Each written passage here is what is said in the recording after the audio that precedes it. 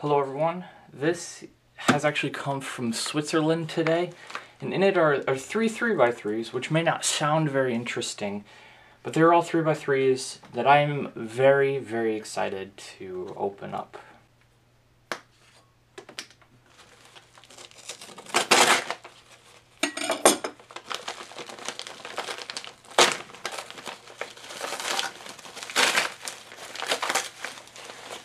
Here's one. There's this one. This one. Alright, so we're going to start off over here. This is a GuHong. It's a GuHong version 2. They had blue prototypes of them.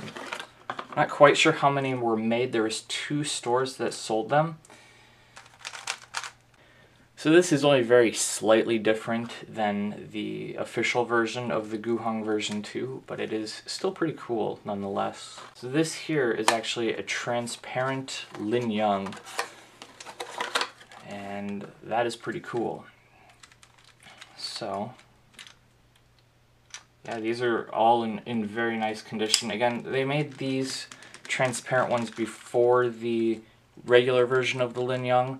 About 100 were made. I'm not sure exactly how many, but it's pretty cool. They also did this with the Jhahoua and the ZhanChi, and I've already got a Jhahoua a few years ago actually, and then the ZhanChi is actually right here.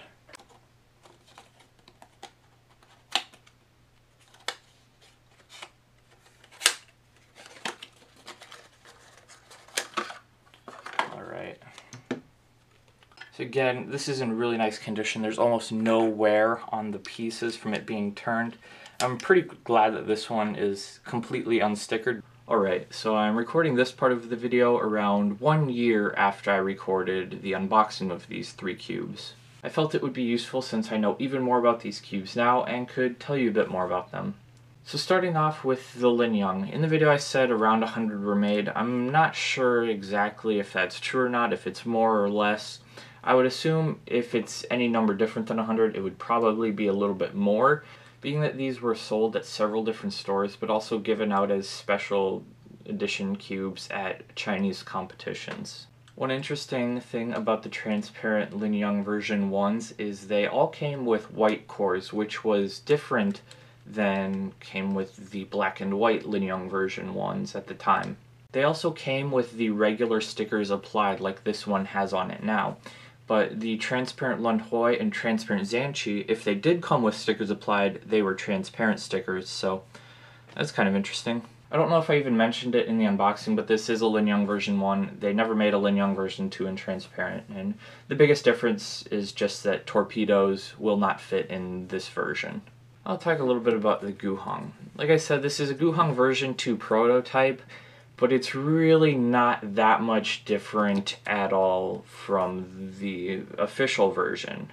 The turning is a little bit different, but not very much at all, and the pieces have almost no visible changes between the released version and this one, which is extremely common in the final prototype version of a cube, because once they find a prototype that works, they're not going to change it for the released puzzle. That just wouldn't make sense. And with the GuHong version 2, they didn't need those drastically different prototypes at first because they already had that with the GuHong version 1. They only needed to make sure that torpedoes would fit in the puzzle, so that's why they made these. And again, I'm not exactly sure how many they made. I know it was not that many, but this cube was sold for around $50 and he got it from someone while he was in China. At the time, I remember some people talking about how this was like a ripoff because other prototype versions that were sold were extremely different from the final released version and made out of different plastics and were really cool.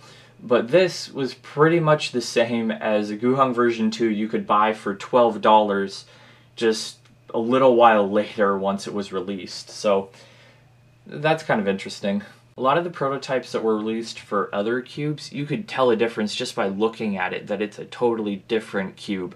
But this one, you would really have no idea unless you were told it was a prototype. Which brings me to the transparent ZhanChi. This is kind of confusing and also very interesting. The first batch of like normal colored ZhanChis, the black and white, had 2,000 made. And they made around 100 to 120 transparent ones before that. Now again, this was a special edition meant to be given out at WCA competitions in China. But this one is a little bit different. This will be very hard to see on the transparent one, so I have this green one here to show you. These two sort of raised areas on the centerpiece here, those were added after the first couple of prototype versions. Now, the original transparent ZhanChi, where there was 100 to 120 made right at the beginning in April of 2011, before the ZhanChi was produced and released, didn't have those raised areas, but this one does. I've done many hours of searching and haven't been able to quite find out everything I would like to know about this version of transparent ZhanChi.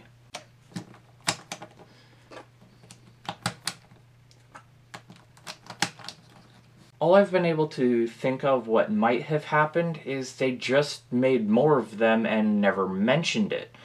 You see, the transparent ZhanChi ended up being sold on around 4 other websites, which kind of contradicted what they originally said, how it was just meant to be sort of a special edition given out at competitions in China. So maybe the ones with the different centerpiece were given out at WCA competitions and then they made more to sell online. Again, that's all I could really think of at the moment, but if you have any information on this, please let me know in a comment. Also, you might have heard me mention before about an ABS transparent ZhanChi. All of the transparent ZhanChis that were ever released were made in PC plastic, this one included. There were around a dozen ABS plastic transparent ZhanChis that were made that were never circulated or sold anywhere. It's a little bit more of a dull color than the PC one, so it would be less desirable to most collectors, being that it doesn't look as nice. But the rarity and sort of story behind it is what has intrigued me, although I've never been able to find anyone that has one of those. I was cubing before any of these cubes came out, and I remember seeing them come up for sale on certain websites, but not thinking too much of them because I wasn't doing nearly as much research on dyeing cubes at the time as I am now. When I was making an order back in 2011 to 51 More Fun, I remember specifically seeing the transparent ZhanChi and LingYun and LingYun, all for around $16. Now, I already had or was getting black versions of each of those puzzles, and since transparent cubes weren't allowed in competition, I figure I would just get what I was already planning to get at the time because I didn't have enough money to get the different cubes that I wanted and the transparent versions of the ZhanChi, LingYun, and LingYun, so I decided I would wait, but I didn't know how rare they were, and they ended up selling out very quickly, which cost me in the long run. I normally don't talk about the cost of puzzles in unboxings because I don't want it to seem like I'm bragging or I have a lot of money to spend. The price of a puzzle doesn't matter to me that much if it's a puzzle I really want. The sort of sentimental value of a cube has much more meaning to me than a monetary value.